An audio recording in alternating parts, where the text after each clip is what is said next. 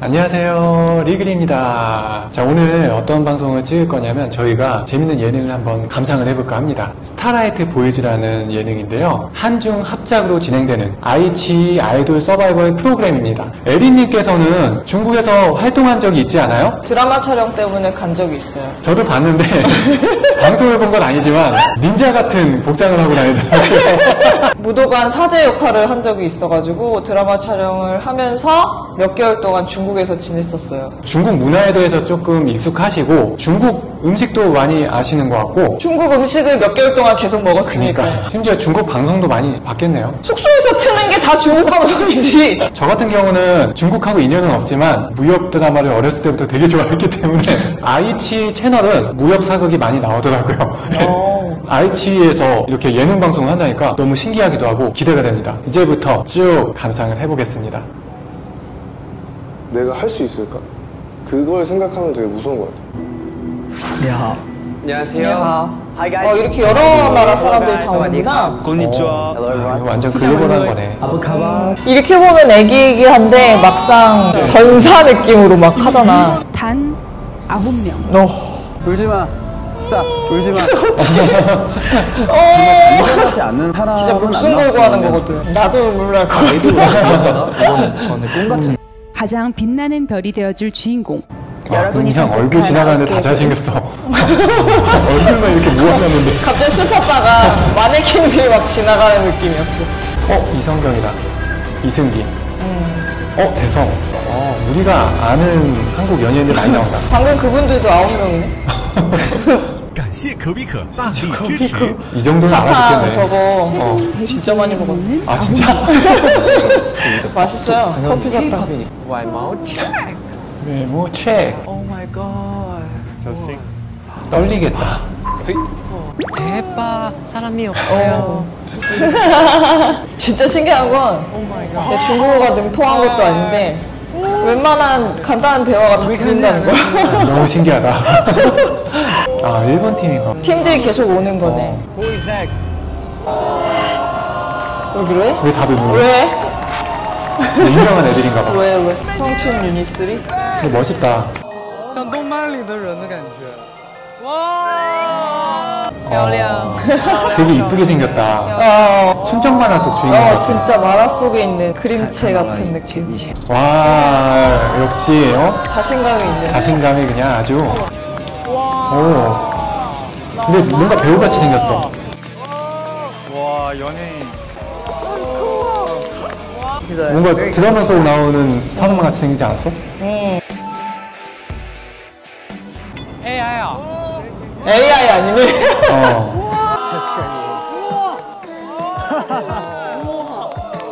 진짜 AI 같이 생겼다.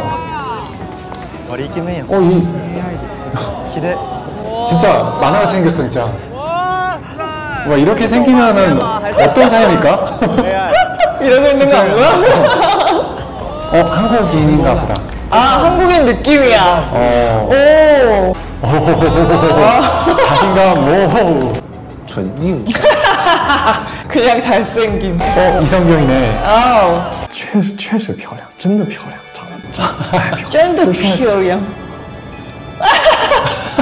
It's like aura. I don't know how to describe it. 네, 아이치 글로벌 아이돌 오디션 스타라이트보이즈는요, 전 세계 소년들을 대상으로 별빛 아카데미 입학의 문을 열었습니다. 5개국에 2,300명 지원자? 그 중에 69명 뽑은 거면 별빛 와우. 아카데미의 이제 ES 제로스타 등 3210 올스타, 투스타, 원스타, 제로스타. 등급석은 실력과 자질을 갖춘 연습생들에게만 허락되는 자리입니다. 따라서 제로스타 연습생은 등급석에 앉을 수 없으며 여러분이 앉아있는 대기석으로 다시 돌아가야 합니다. 치열하다. 진짜 제로스타 받으면 눈물 날 것 같아. 그니까. 첫 번째 연습생 나와주세요. 야, 첫 번째 진짜 긴장되겠다, 이거는. BTS? 이름이 BTS야. 와우. 어려운데. 귀엽게 생겼네. 귀여워. 아마 아이돌. K-pop 아이돌 레전드 대성님.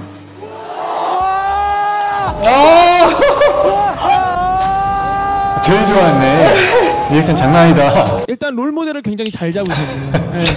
음악적으로 가산 점수 개인적으로 들어갑니다. 어떤 무대를 준비했나요? Beautiful the beat. 然后我是 T top sexy as sexy as 수지 보죠.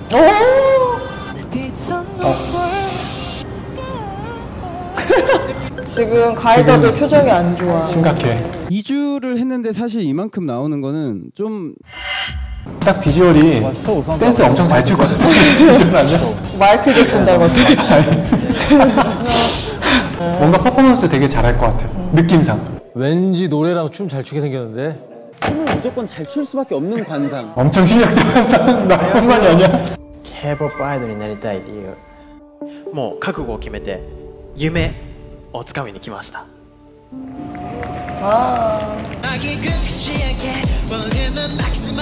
정말 춤 잘 출 거라 사실 기대를 너무 많이 해서 그런지. 그니까 기대할 만큼 약간 아예 아니야. 안 배운 거 같고. 몸살이는 느낌이 나서. 없더라고요.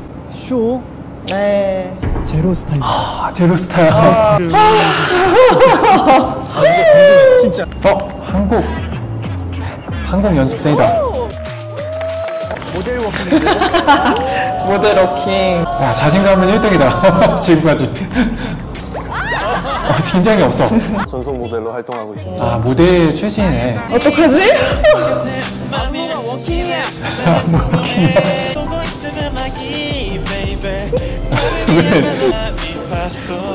이 안무는 어떡하냐. 원스타 받으면 쇼가 화가 날 것 같아. 근데 나 원스타 줄 수도 있을 것 같아. 자신감이나 일단 호응이 있어. 본인 무대 어떤 거 같아요? 저참했던 것 같아. 그냥 저게 매력이라니까? 제로는 아닐 것 같아. 원스타? 원스타입니다. 그래. 원스타 맞았어. 그래도 바뀌었어. 강력하게 잘하는 애가 좀 나와야 되는데. 각이 잡혀있네. 웃는다. 웃으셔. 여태까지는 진짜 아이돌 같이 느껴지는. 지금까지 중에 제일 좋았어. 올스타? 올스타는 나네. 다음 연습생 나와주세요. 오. 와우 왜? 누군데? 느낌 있는데? 아까 주목받던 이 비주얼. 사람은 진짜 만화책 찍고 나온 거 아니야? 그냥 외모가 다 했는데? AI 같은데 진짜 너무 잘생겼어. 했다 진짜. 진짜 AI 같이 생겼어. 와, 씨, 나도 저렇게 생겼으면 좋아. 와. 아니야. 근데 진짜 센터상이야, 센터. 부러운데? 진짜 부럽다. 나도 부럽다.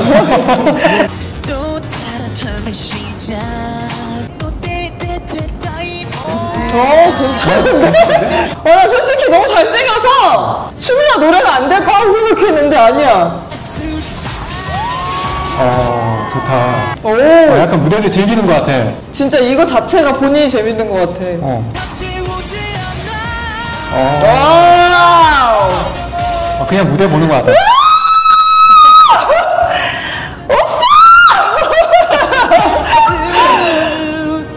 진짜 와, 이거는 뭐 그냥 무대 본 것 같아. 야, 잘했네. 카메라 보고 있어. 엔딩 포즈 짱이다. 엔딩.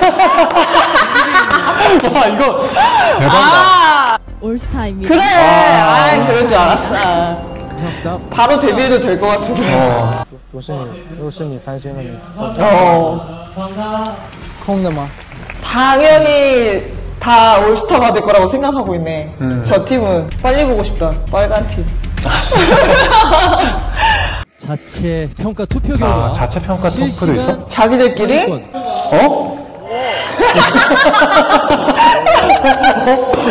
약간 내가 왜? 내가 왜? 이런 느낌인데?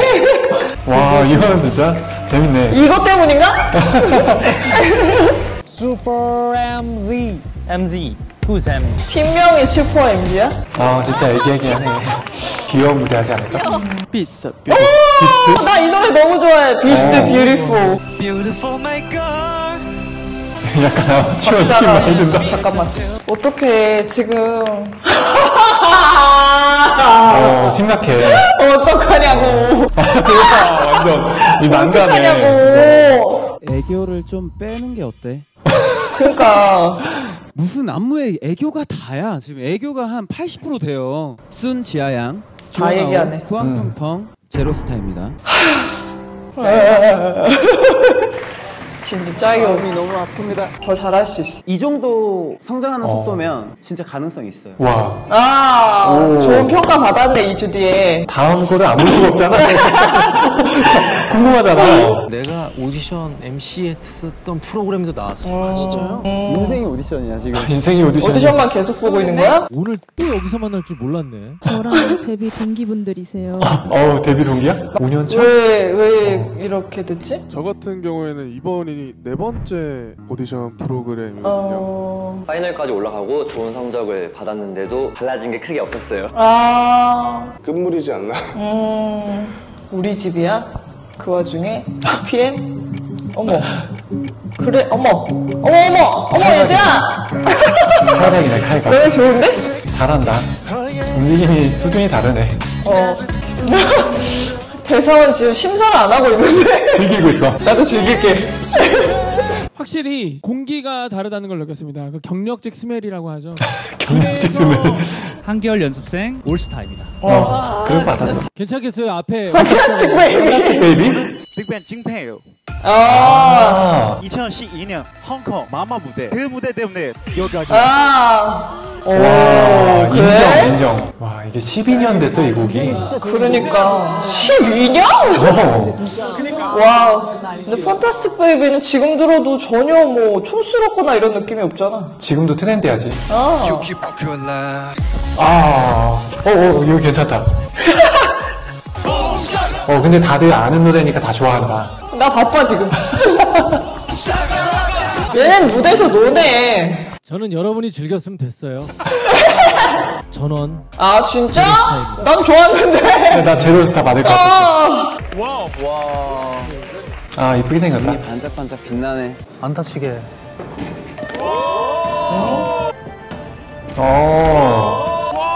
가뿐하네. 쓸모가 너무 많아서. 쓸모가 너무 많다. 팀에서 한 명이 아크로바틱 딱 해주면 멋있거든. 뭐야? 틀린 거야? 마이크 같은 거 빠졌나봐. 아니야. 그렇게 하면 그래도 안 해야 돼. 돼. 그래도 해. 가야지. 원래 그냥 찍어야지. 안 되는. 목소리 좋다. 얘 표정 좋다. 표정이 너무 좋아. 괜찮아. 표정 괜찮아. 실력 이런 거를 다 떠나서 조금 기분이 되게 좋았어요. 무대 자체가. 우리 허시룡 씨는 녹음해놓은 거를 트는 것처럼 아주. 진짜 나는 립싱크인가? 그랬어. 진짜 MR을 깔줄 알았어요. 너무 잘하셔서. 아니 AR. AR. 잘못 얘기하신 거 아니야? 올스타. 올스타 축하합니다. 올스타. 진짜 야만케 하면 딱 나와. 그니까. 야만케. 뭔가 헝그리에 야망에. 한국인 연습생이네. 잘하네. 그냥 표정부터. 근데 그냥 무대 장악을 하셨는데요? 어머, 춤을 잘 추시는데요? 지금 눈썹 올라가셨어. 지금 이게 라이브라는 거 아니야? 어머. 표정, 노래, 안무. 좋아하신다. 빠지는 게 하나도 없네. 이제 드디어 즐길 수 있게 되었어.